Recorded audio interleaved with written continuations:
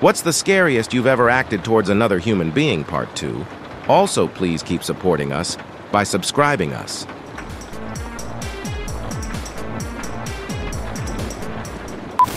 Account 1. When I was in 8th grade, I got in an after-school snowball fight with two 6th grade brothers who did not get along with me. Things escalated a little quickly, and one of the kids jumped on my back trying to choke me. I grabbed him by the hair and pulled him over my shoulder and threw him on his back and immediately planted my fist on his face. That ended the fight. But a few minutes later, they come back with their babysitter, who proceeds to yell at me about how much trouble I'm about to get in. Fuck that, says 8th grade me. I return to the school, put on my best innocent crying face, and tell the principal that the kids had jumped me, and when I threw him off, he hit his face on a rock and how guilty I was. Long story a little shorter, the kid's mom ends up believing my story over her little shits and makes me cookies as retribution. The look on this kid's swollen face when he handed me a tin of cookies the next day will always stay with me. TLDR, punched younger kid in the face, his mom makes me cookies. Account 2. When I was in college in upstate NY, I lived in a nice apartment about 15 minutes from campus. My girlfriend and I lived in the first floor and things were good. One day in the winter around noon, I was in my office room as my girlfriend was getting ready in the bathroom. I heard a loud slamming noise coming from the living room, which was right next to my office. Assuming it was one of my cats being an idiot, I walked to go see what they might have knocked off a table. I walk into the room to find myself staring into the eyes of a stranger who had climbed through my window and looked to be ready to grab my TV. He scrambled back out of the window, and without thinking, I let out some kind of primal war scream and kicked him in the leg, hoping to break it by slamming it against the wall as he straddled the windowsill. Then I literally kicked him in the ass and pushed him out, forcing him to fall onto the driveway pavement. I then leaned out of the window screaming, "I know what you look like," and fumbled words together out of pure rage that nothing I said made sense. Never found the guy, but I terrified myself, as I am not one to want to harm anyone else. Couldn't sleep right for a couple weeks. Account 3. When my son was about 2 months old, I was driving home from getting a few groceries. A girl who looked about 17 or 18 ran a red light, almost hit the side of my car. My son's car seat was on. I ended up turning my car around to follow her. She pulled over about 5 minuets after I began following her. I got out of my car, walked over to her. "Hey, you really need to be more careful driving. You almost hit me. So my newborn son is in my car. You almost hit us. That could have killed him. I don't care. I had never punched someone out of anger before that. I never have since. I don't even know where it all came from. I'm female, relatively small, generally a passive person." She got a bloody nose, cried. It's ironic that I'm posting this immediately after a comment about how serious an offense assault is. Account 4. The stupidest and scariest thing I ever did was for my boss. She had been stalked by this guy for a while. This can happen when you work retail, but he was going all out. He was following her to bars, etc. She was pretty terrified. And then he went off and applied to work at the store. Clearly, she wasn't going to hire him, but I asked for the number. I called him up and told him I was the RM and wanted to give him an interview. He came in, I clocked out, I went to the back and took a long waterfall, hanger, those long ones with the heavy ribs to hold t-shirts on, and shoved it up my sleeve. When we got outside, I told him she was my girlfriend. He said this was cool, but I told him that no, it wasn't. Because I knew he'd been following her, I shoved him against the wall and told him if he so much as looked at her again or tried to breathe the same air as her again, I would make the hanger his new boyfriend. He just sort of nodded, terrified. I told him to leave, and when he walked off, I shouted that he wasn't going fast enough. Also, I'm a girl. Account 5. In response to a theater class assignment of performing a monologue that evokes an emotional response, I memorized Lewis Carroll's Jabberwocky. I asked my teacher about a week ahead of deadline if I could perform early. He said I was free to perform whenever I was ready. I thanked him and sat down. It wasn't until 3 days later that I actually did something.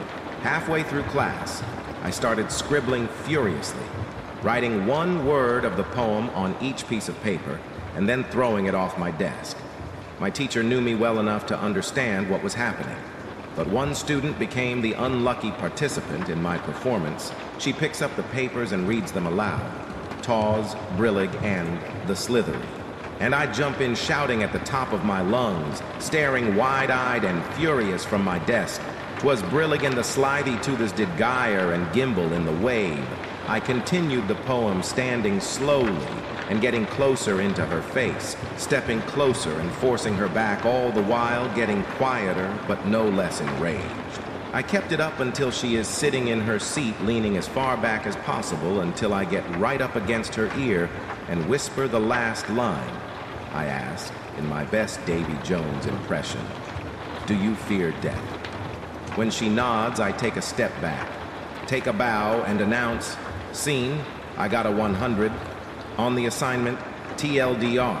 I scared the living shit out of a girl with a psychotic recital of Jabberwocky to get an A on a theater assignment." Account 6. I was thinking about this the other day and still wonder what the fuck was going through my mind when I did it. I was about 17, 18 at the time. This was over 5 years ago. I was nearing the end of a relationship which had taken a turn for the worst. A girl I had loved and been gentle with since the beginning, but now she was becoming obsessive.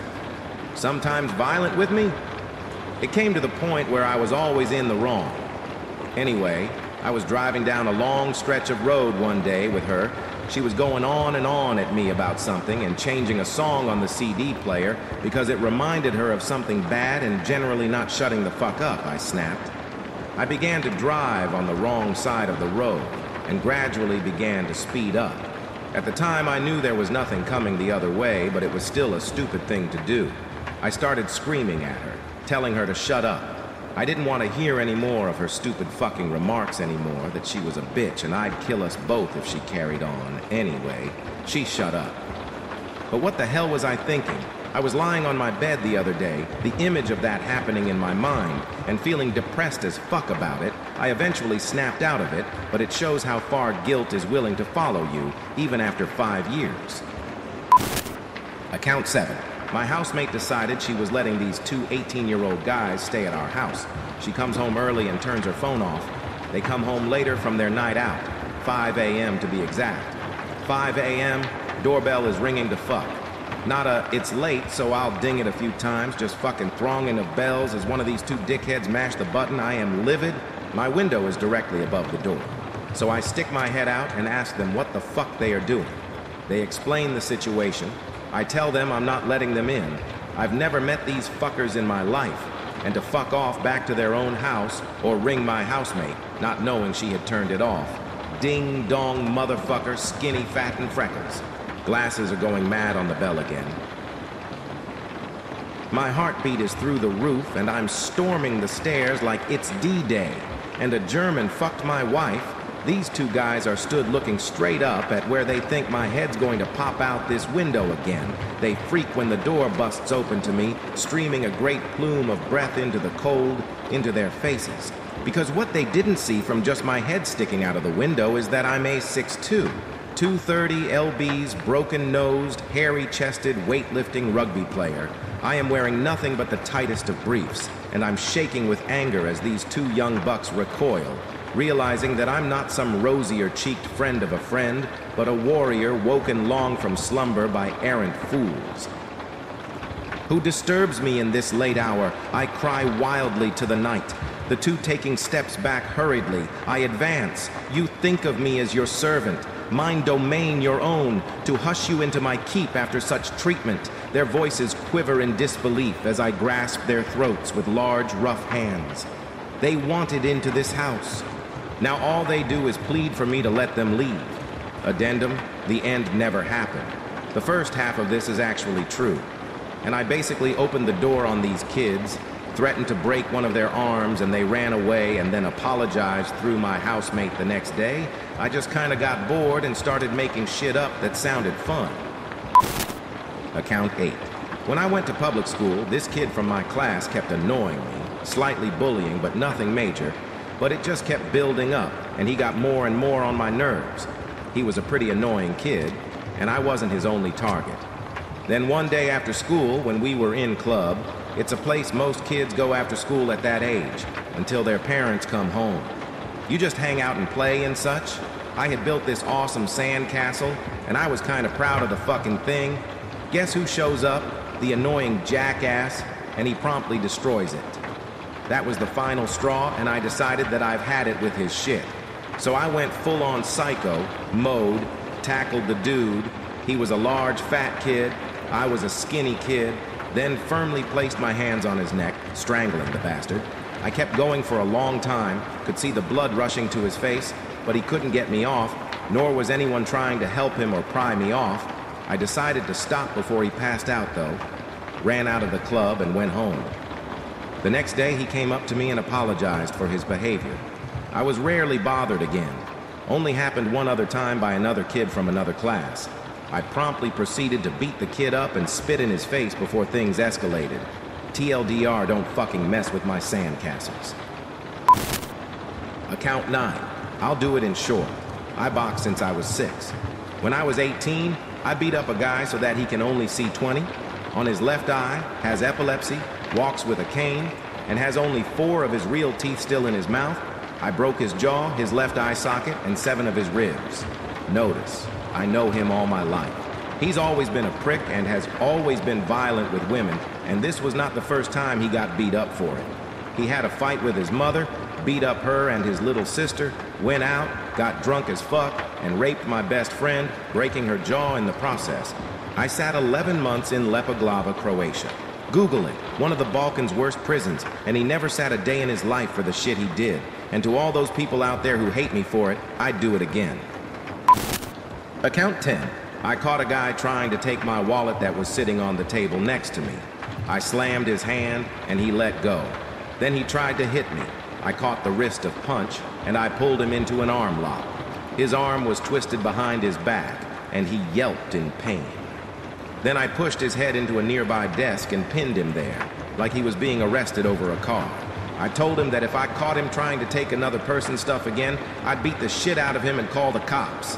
Then I craned him up and tossed him aside, where he knocked his knee against a table leg and ran away.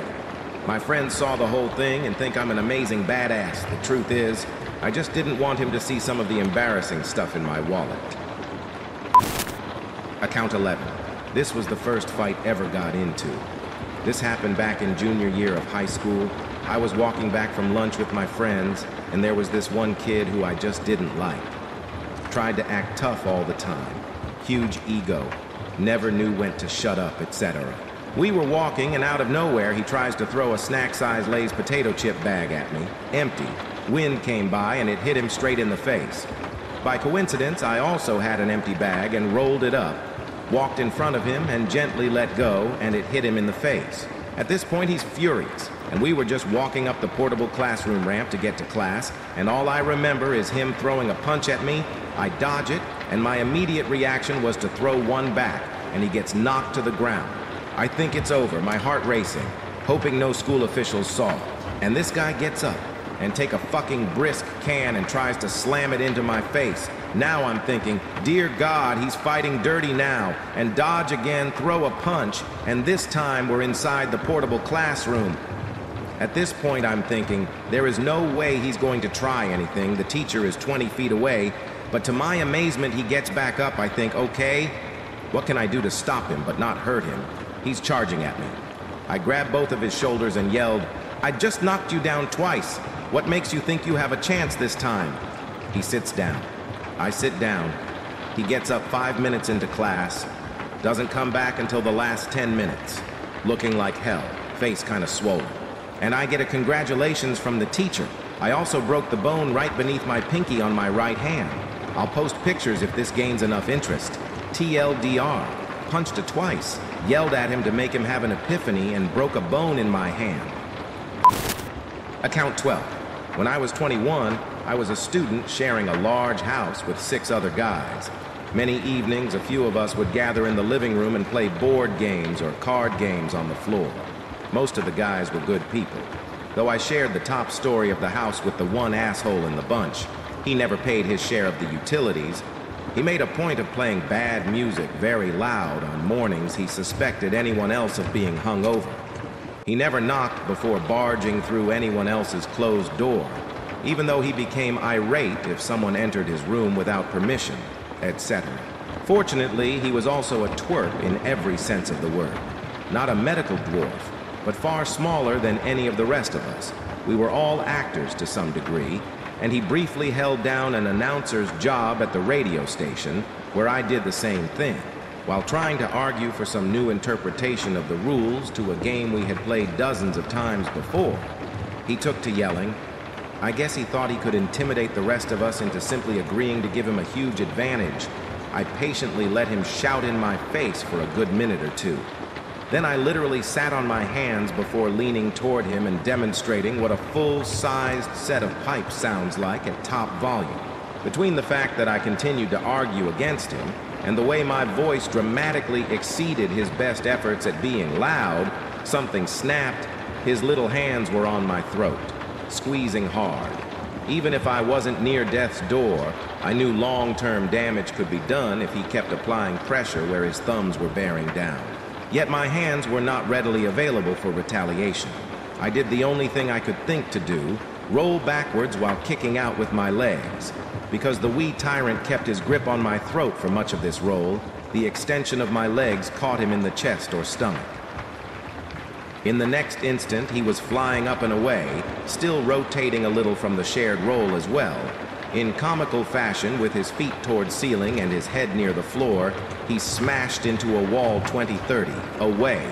It was probably my adrenaline distorting time, but it really seemed like he clung to the wall for a moment before sliding down and bonking his head on the floor. Having ripped his shirt in the process of launching him away from me, the little jerk had the temerity to start talking about cops and lawsuits as he rose to his feet and started back toward me. Fortunately, there were at least 4 witnesses who saw that I only made one hostile move, and that was after his grip was firm on my throat. I was tempted to mock him, but he looked too pathetic being restrained by our mutual friends and ranting about my unprovoked attack. I haven't been in anything resembling a physical fight since that evening. Yet I was both relieved and a little proud that this profoundly obnoxious guy was uncharacteristically polite and deferential to me whenever our paths crossed after that night, TLDR.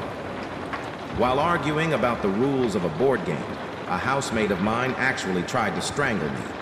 I was sitting on my hands to make clear I intended no physical harm, so I could only dislodge him by rolling away and kicking. The end result was a comical human catapult that sent him into the far wall of a large room. Account 13. Female here. I was at a dance in college with some of my friends just having a good time.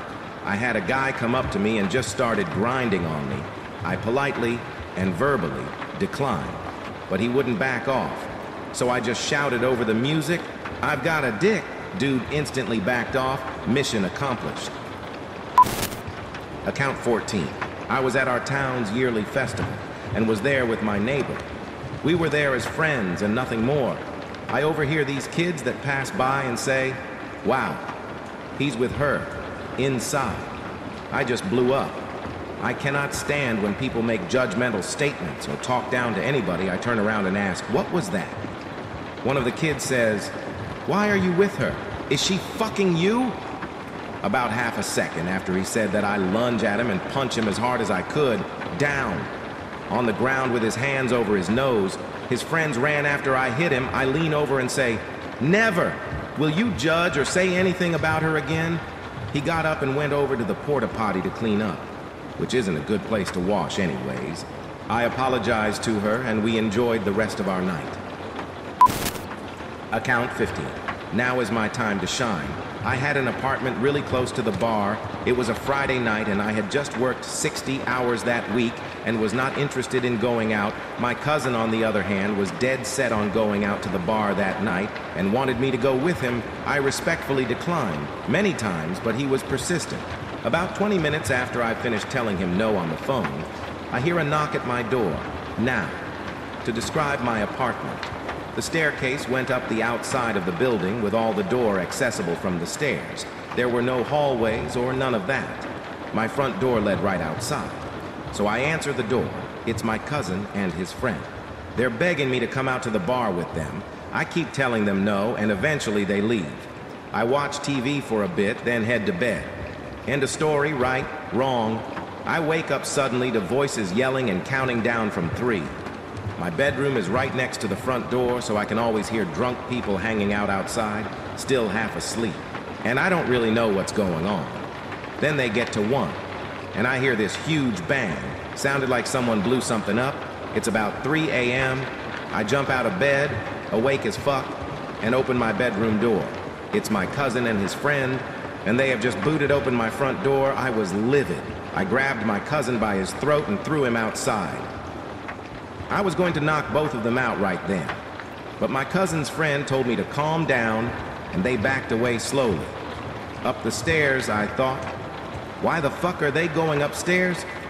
Well, apparently my upstairs neighbor was having a party, and when my drunk cousin and his drunk friend came to wake me up, they went up to my neighbor's house to party and tried to impress some girls by kicking in my front door. I've never been so mad in my life. I was pacing back and forth with clenched fists and swearing, contemplating what to do next. I was going to call the cops, but it was family. So after about 2 hours, I calmed down enough to go to bed. Morning comes and I get a chance to look at damage. The whole frame of the door exploded off the wall and the door was unable to lock or fully shut anymore.